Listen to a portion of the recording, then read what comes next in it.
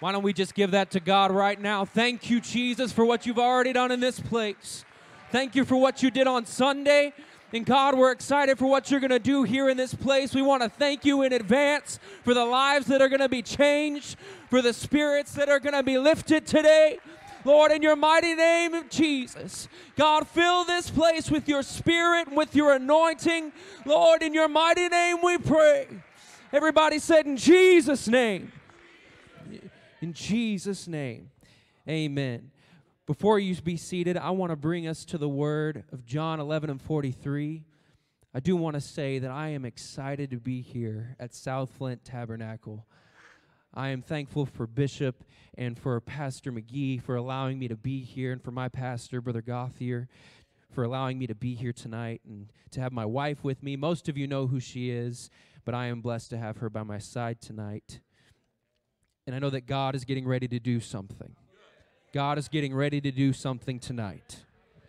Who here believes that someone's going to walk out of this place filled with the Spirit of the Holy Ghost like they've never received before?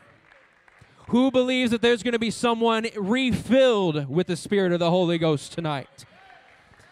I'm telling you, if there's a spirit of expectation, God moves quicker. So that means that I'll get done preaching quicker. So why don't we jump to John 11:43. I'm going to read to verse 44. It says, when he had said these things, he cried out with a loud voice, Lazarus, come out. In verse 44, it says, the man who had died came out, and his hands and feet bound with linen strips, and his face wrapped with a cloth. Jesus said to them, unbind him and let him go. Tonight, I want to talk to us about your Lazarus moment. One more time, why don't we just thank God for allowing us to be in this place tonight? Thank you, Jesus. We glorify you, God. We ask you to move in this place, Jesus. Oh, God, we just want you to move in this place, Jesus. Thank you, Jesus. Thank you, Jesus. Amen. You may be seated. How many of us know that when we call on God, He answers? He answers. Now, it's human nature for us to feel that way, but then to also feel like He should do it on our timeline. It's human nature for us to say, oh, well, God's going to move in my life, but He's going to do it this time and this time and this time, and that's just not how He works. When we call on God, we think that He should do exactly what we say He should do when we want Him to do it. And that's how we think He should work sometimes. But if that were the case, then He truly would not be God. We sometimes think that if we ask God for something, we should receive the answer to our request on our specific timeline. Once there was a young boy who had gone to school for the day, and for lunch in his Spider-Man lunchbox, he had a ham sandwich and a bag of Lay's chips, and he had an apple for dessert. One of his friends showed up to school and sat across from him with a very similar lunch, but for his dessert, he had an apple pie. And he said, wow, that looks tasty. So everybody ever seen an apple pie just makes your mouth water? You just see that dessert, and you're just like, I don't even know if I can get to the main course. I got to get dessert right now. Well, he was seeing this, and he said, how'd you get that? How'd you get the apple pie? And he said, well, my mother made it from the apples that we have in our apple tree. And his friend happily exclaimed this, so the boy sat in awe at the idea of having his very own apple tree. You're telling me I could have apple pies every day of the week if I wanted to? He was thinking this over, and he took one of the seeds from his own apple, and he said, you know what, I'm going to stick this in my pocket and save it for later. And he stuck it inside of his jeans pocket, and once school had let out, he had made it home, and he quickly ran outside to begin his own little orchard so he too could have a delicious apple pie. So he buried that seed that had hung out in his pocket all day, probably covered in lint, but he decided to, be his own little Johnny Appleseed, and he walked in to his mother and he said, Mom, don't worry. He assured her that they were going to be able to have apple pies for every single meal because he soon would be the proud owner of an apple tree. But the next day after school, he ran to the backyard, but to his dismay, there where he had planted the seed, there wasn't a tree. There wasn't a tree. He went to his room in tears, wondering why his attempt at being a young little Johnny Appleseed had failed. Days and weeks passed, and eventually he had forgotten completely about the apple tree and had attempted to plant one. But one day, he got home, and he opened the door to their house, and the whole house smelt of a warm aroma. And he ran into the kitchen with his lunchbox, dropped it on the floor, didn't even put it on the counter. And when he saw what he saw in the window over the sink, there sat a fresh out of the oven apple pie. And he ran to his mother. Did the tree that I planted grow without me knowing? Because it's still not there. And she said, "What? Your apple tree? I've completely forgot about that. No, I got these apples from the store today." And she told him this, and he just stood there, just his mouth wide open. "Are you telling me we could have gone and got these apples this whole time?" He said, "But I thought you would need a tree." And his mom looks at him and just smiles and says, "I've been able to do this entire time. All you had to do was be patient." Sometimes we can be just like this boy. We have something that we want, or we have something that we need, and we ask God for it. But really, we don't just want it, but we want it on our timeline. We want it to work in our time. And we feel like we know best and ask God for something, but God is wanting us to be patient and have faith in who He is. David said it well in Psalms 27:14. It says, "Wait for the Lord. Be strong and let your heart take courage." And he repeats it, "Wait for the Lord." If it wasn't important, he wouldn't have said it twice. I know it's difficult because it's not human nature to just be like, okay, well, I'll be patient and I'll let God work it out whenever He needs to, whenever He wants to, and just hope that eventually it happens. But he's telling us right here, wait for the Lord. Be strong. Let your heart take courage. Because when God says He's going to do something,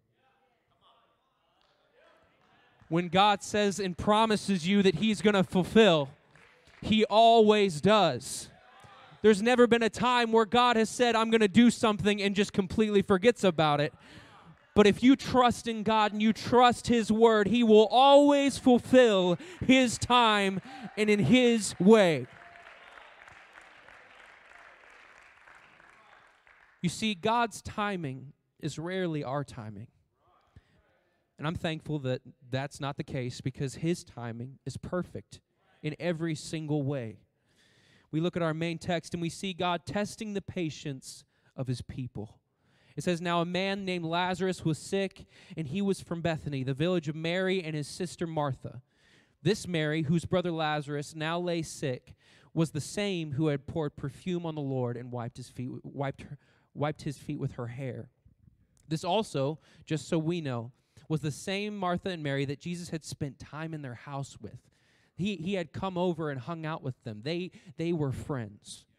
They were friends. They fellowshiped with one another. In verse 3 it says, "So the sisters sent word to Jesus, 'Lord, the one you love is sick.'"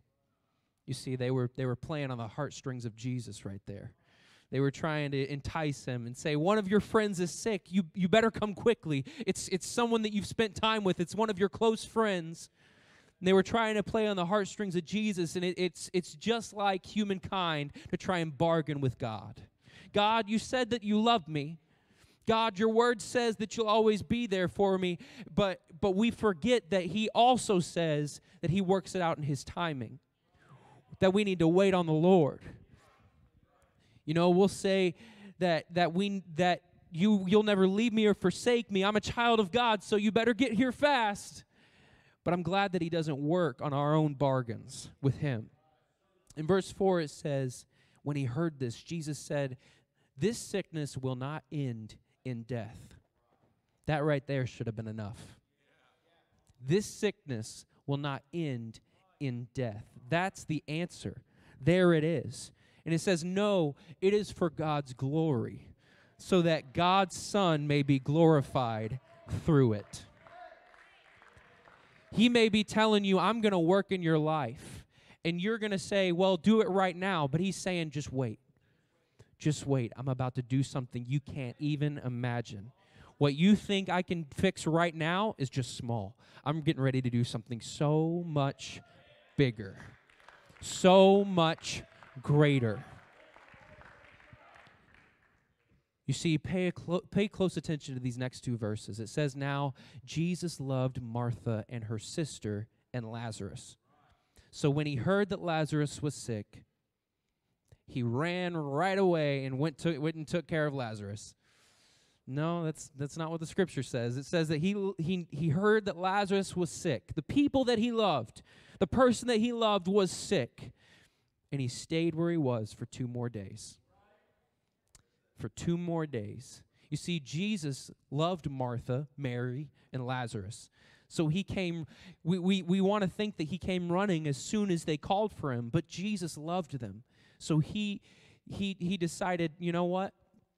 I'm going to let them wait. He loved them enough to make them wait. But we think Lazarus is sick. Why wouldn't you want to heal him now? The one you love is sick. Well, you could take care of it right now. You're the one who has healed the blind eyes. You have raised the lame and helped them to walk. Why couldn't you do this and help Lazarus who is just sick? Sometimes we don't realize it, but God is loving us enough to make us wait on our miracle. You may think you deserve your miracle right now, but God's saying, you need a little more time. You need a little more cultivating. You need a little more maturing before I can give you what you can't even hold right now. You see, I'm about to give you something that right now you cannot hold, but eventually you're going to go through some stuff that's going to strengthen you so that you can come out the other side holding on to this miracle, and people are going to see what I've done through you, and they are going to be blessed. Your family is going to be blessed. Those that you love are going to be blessed. God is getting ready to do something in your life. All you have to do is be patient and let it work its way around. God will fulfill His word every single time. That's a foreign concept to us. God loves us enough to make us wait. He loves us enough to make us wait. That sounds so foreign. That's why we're not God. That's why we're not keyed in on everything that He knows, because only He has the answers. After 2 days, we see in the next verse that Jesus tells His disciples that it was time to go. It says, and He said to His disciples, let us go back to Judea. And in verse 11, skip down to verse 11, it says, after He said this, He went on to tell them, our friend Lazarus has fallen asleep, but I'm going there to wake him up. That's powerful. That's powerful. You see, Jesus had already known that the miracle was going to happen. He had a predetermined miracle ready for Lazarus. But we see here that the disciples aren't that bright. It says, and His disciples replied, Lord, if he sleeps, he'll get better. If he sleeps, he'll get better. And Jesus had been speaking of His death, obviously, but His disciples thought that He meant natural sleep. And so He told them plainly, because they weren't very smart, He said, Lazarus is dead. Just so you know, flat out, Lazarus is dead. And He told them this, and for your sake, He tells them, for your sake, I am glad I was not there, so that you may believe. But let us go to him. But let us go to him. And Jesus came, and He found Lazarus, who had already been in the tomb for 4 days. For 4 days. You see, Bethany was near Jerusalem, about 2 miles off, and it says, and many of the Jews who had come to Martha and Mary to console them concerning their brother, so that when Martha heard that Jesus was coming, she went and met Him. But Mary remained seated in the house, and Martha said to Jesus, Lord, if you had been here, if you had only been here, then my brother would not have died. You see, Martha started blaming Jesus because her patience was getting too thin. She wasn't willing to wait anymore, and she went and immediately started accusing Jesus. May I remind you that Jesus had spent time with Martha and Mary. This future miracle that's about to happen probably wasn't the first miracle that they were going to see. This probably wasn't the first time that they saw God work. And so why would they doubt Jesus? You see, He knew them well, and they knew Him. They knew what Jesus could do. They knew who He was and had faith enough to call on Him while Lazarus was sick. So why wouldn't they have faith enough to call on Him while he's dead? You see, when we lose patience and we stop waiting on God, we start to forget what he can do and what he's done in our lives.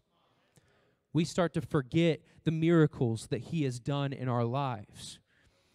Yes, he may have brought me through some valleys. Yes, he may have brought me through some struggles, but he's not helping me right now, so that's just in the past. Whatever, he's not helping me right now with my present problem. You start to forget about who Jesus is. But Jesus is there to remind you. He's saying, if you just wait on me, if you just wait on me, I'm working it out. If you just wait on me, what the miracle that you thought I was going to do, that you wanted me to do, I'm about to do something greater.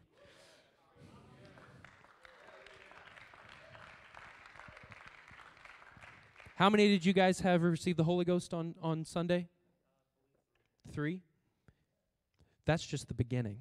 You see, that's the beginning of the miracle. What God is getting ready to do, what God is getting ready to pour out, is going to be so much greater. I'm talking double digits when we're talking about God. We can't bind God by our own expectations, but we have to trust in him and his ability to reach the lost, his ability to fill those who are seeking with his Spirit. Turn to your neighbor and say, someone's getting the Holy Ghost. Turn to your neighbor and say, someone's getting baptized. It is going to happen tonight. It is going to happen tonight.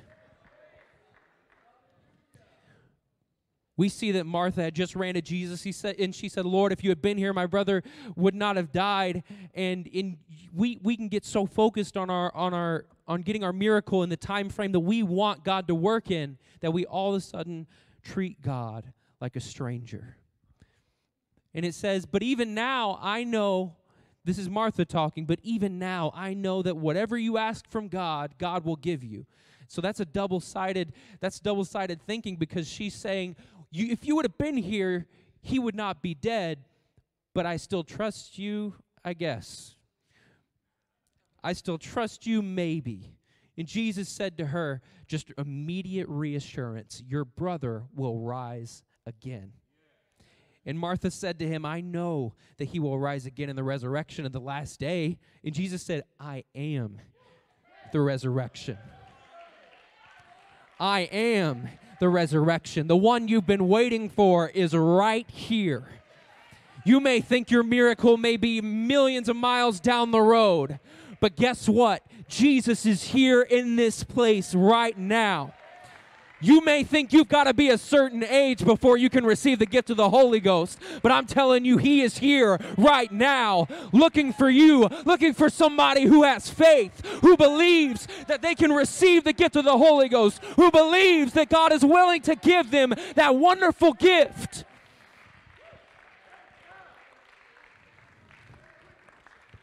It doesn't matter how old you are. It doesn't matter where you've been, where you're from. It doesn't matter how down you may seem.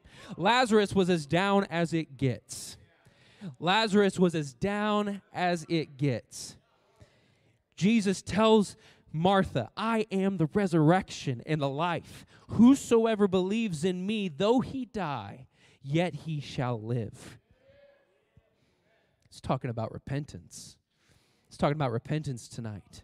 If you say, I'm not going to do those things anymore, I'm not going to be that person anymore. God, forgive me for being the person that I was. Forgive me for my old sins. Tonight is the night where I turn around and I go towards you. The resurrection is here. The life is here.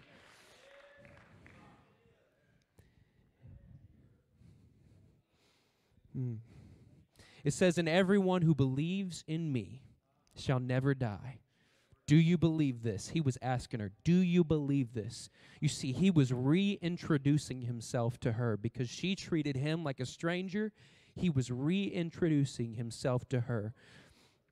God is looking to reintroduce himself to some people tonight. It may have been a while since you've been here. It may have been a while since you've entered through these doors and heard truth. But I'm telling you right now, it doesn't matter how long you've been gone. He's ready to reintroduce himself to you tonight. He's ready to reintroduce himself and say, hey, you are still my child. You are still the one that I died for. You are still the one that I give redemption to. Even though you feel like you don't deserve it, he still gives that redemption, and he still wraps his arms around you. You may say, but I was so low. I was so wrong. I did too many things against you, God. But guess what? He's always ready and willing to meet you here, to meet you and to grab you and hold you and say, I'm welcoming you back into my family. Because though we may feel like it, he never stopped loving us. Martha and Mary may have felt like, oh, well, he just doesn't love Lazarus anymore. But Jesus was still coming. He was still on his way. He was still going to prove himself. Hey, I still love you. Hey, I'm still going to raise you out of that dark place. And he's going to do that to some people tonight. Tonight is a night of redemption.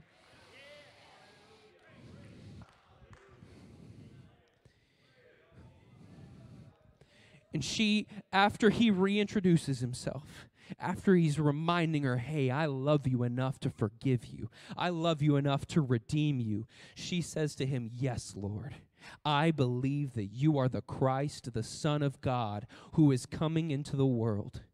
You see, this next scripture is the shortest scripture in the Bible, but it's so powerful. Jesus weeps. Jesus weeps. Jesus weeps. We see this because it's a reaffirmation. He reintroduced himself to her, and she had faith. She immediately had faith. You see, when that was a form of rejoicing. That was a form of rejoicing when she said exactly what she needed to. A reminder to him that, yes, Lord, I believe that you are the Christ. You are the Son of God who is coming into the world. And he rejoiced. Sometimes we see that as just Jesus weeps, but maybe it was tears of joy. Tears of joy. It says when she had said this, she sent and called her sister Mary, saying in private, the teacher is here and he's calling for you. And when he heard it, she rose quickly and went to him, and now Jesus had not yet come into the village, but was still in the place where Martha had met him. And the Jews who were with her in the house, considering her, saw Mary rise quickly and go out. And they followed her, supposing that she was going to the tomb to weep there. Now when Mary came to where Jesus was and saw him, she fell at his feet. She fell at his feet, saying to him, Lord, if you had been here.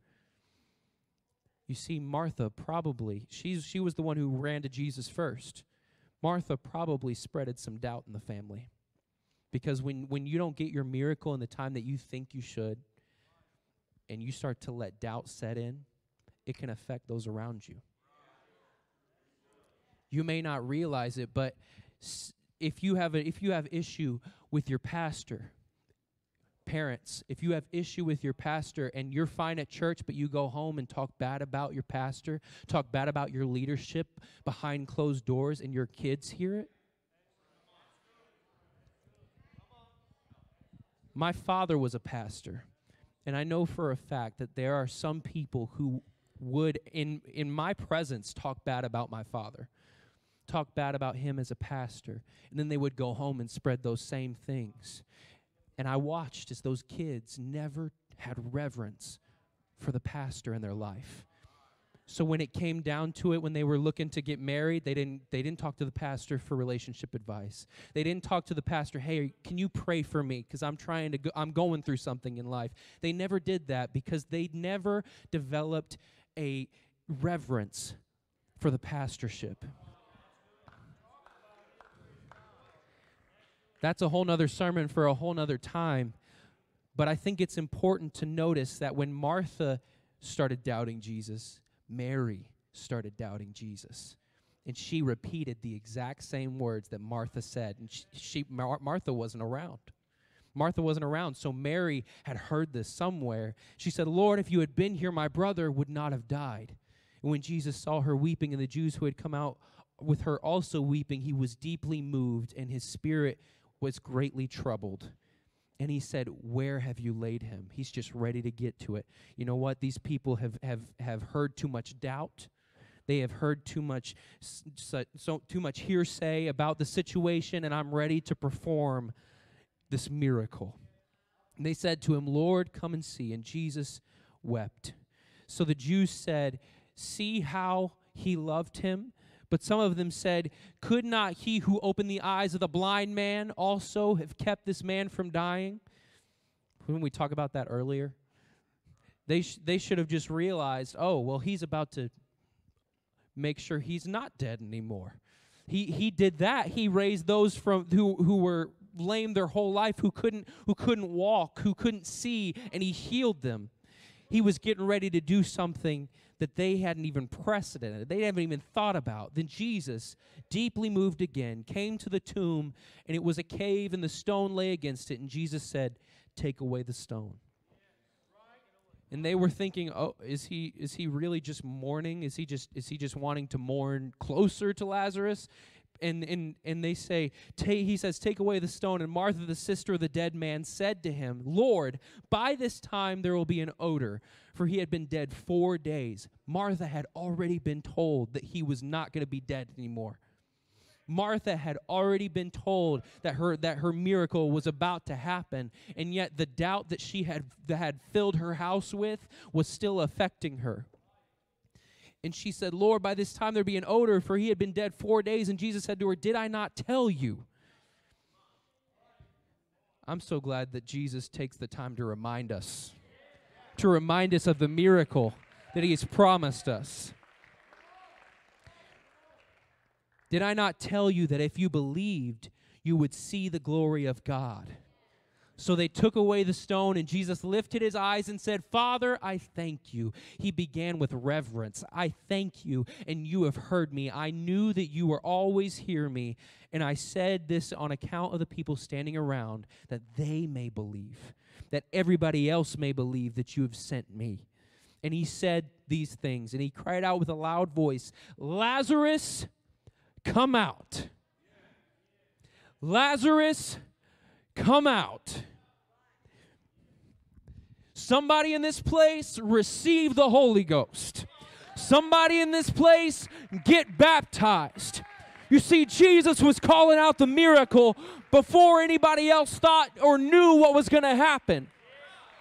And he calls out the miracle, and he says, Lazarus, come out. And we see in the next verse, the man who had died came out, and his hands and feet bound with linen strips, his face wrapped with a cloth. Jesus said to him, unbind him and let him go.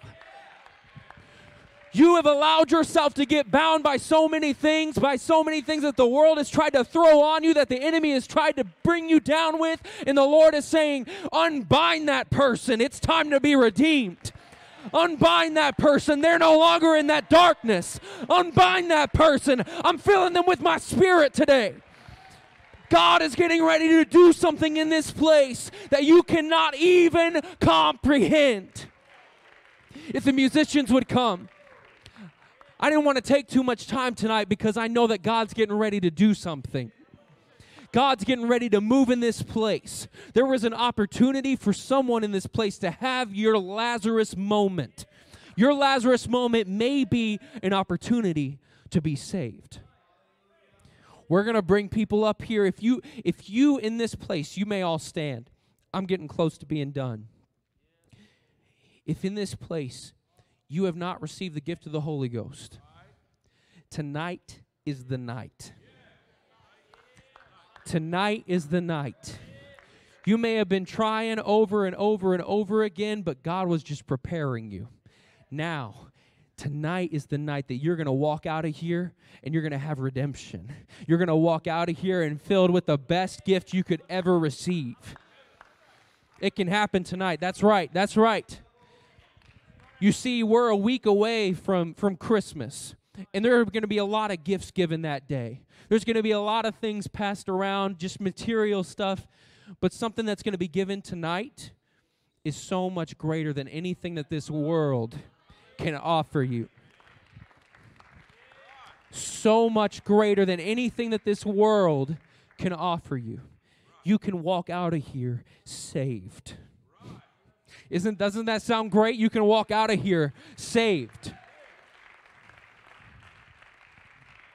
But how do we do this? How do we do this? Well, we see in Acts 2:37, it says, now when they heard this, talking about the death of Jesus, talking about when he died on the cross and he went into the grave and he was born again, or he was resurrected, we see here it says, now when they heard this, they were pricked in their hearts and said to Peter and the rest of the apostles, men and brethren, what shall we do? And then we have the answers right here. And Peter said unto them, repent, be baptized, every one of you, in the name of what? In the name of Jesus Christ. You will never find anywhere else in the Bible that they baptized in any other way. So if you've been baptized in another way, tonight's the night to get that fixed. And if you don't think it's biblical to rebaptize, we saw where Paul rebaptized those who had followed John the Baptist, and he said, you need to be rebaptized in the name of Jesus.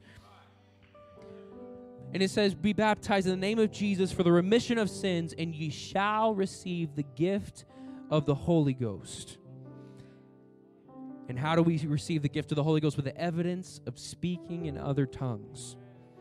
Now, that's not a language that you know. That's not a language that you've practiced. That's not something that you just come up with on the spot. But when you're praising God and you're saying, Lord, I'm no longer going to be the person that I used to be. I'm turning away from those things that I once did, and I'm making a 180, and I'm headed towards you. When you start to do that, you just tell God how much you love him. You just say, Lord, thank you for your sacrifice. Thank you for the love that you've shown to redeem me. You have proven that you are the resurrection and that you are the life.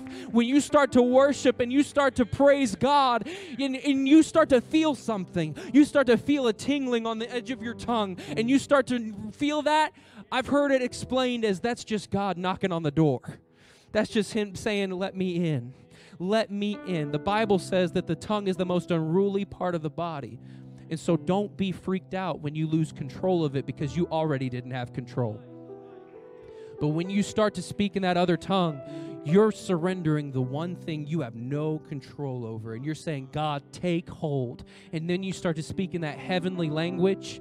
You start to speak in that heavenly language, and then God just enters into your life, and he's making himself at home, and he's saying, I want to fill you with the best gift that you could ever receive. It can happen tonight. May I remind you, that's the way to be saved. That's the way to have redemption. That's the way to be set free from bondage of sin. When you go down in those waters, when you go down and you come back up, you're a different person. Every sin that you've ever committed, you go down in the water and your slate is completely wiped clean. You start to say, but I did this and I did this, and God goes, I don't know what you're talking about. Your sins are as far as the east is from the west. I have no clue what past you're talking about, because I have forgiven it.